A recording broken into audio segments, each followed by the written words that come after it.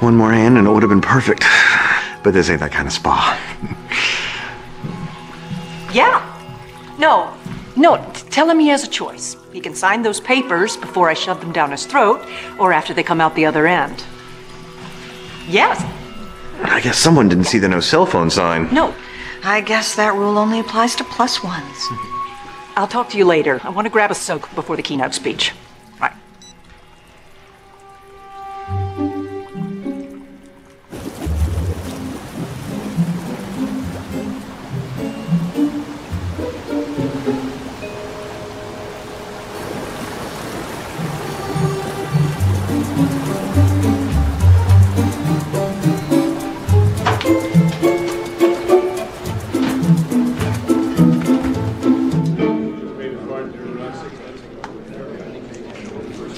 Miss Butler? Huh? Oh, hi. Yes, I'm her. She's me. Meg Butler.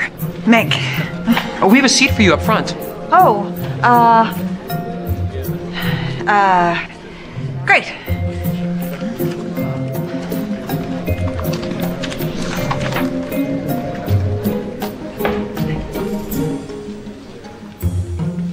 Welcome, ladies and gentlemen.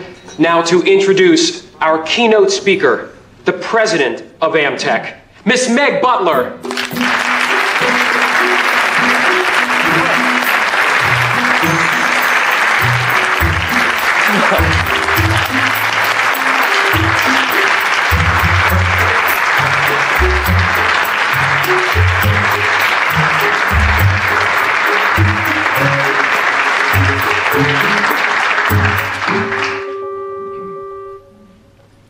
Hi.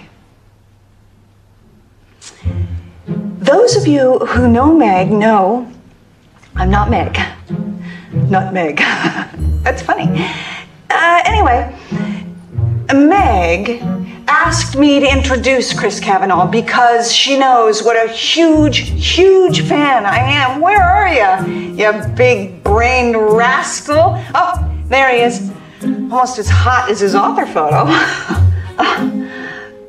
Anyway, those of you who haven't read Flashpoint, do it immediately. Put it in your Kindle, your iPad, I don't know, buy the book. It will make you smarter because what Chris Kavanaugh has to say about human nature, about creativity, is absolutely... There she is.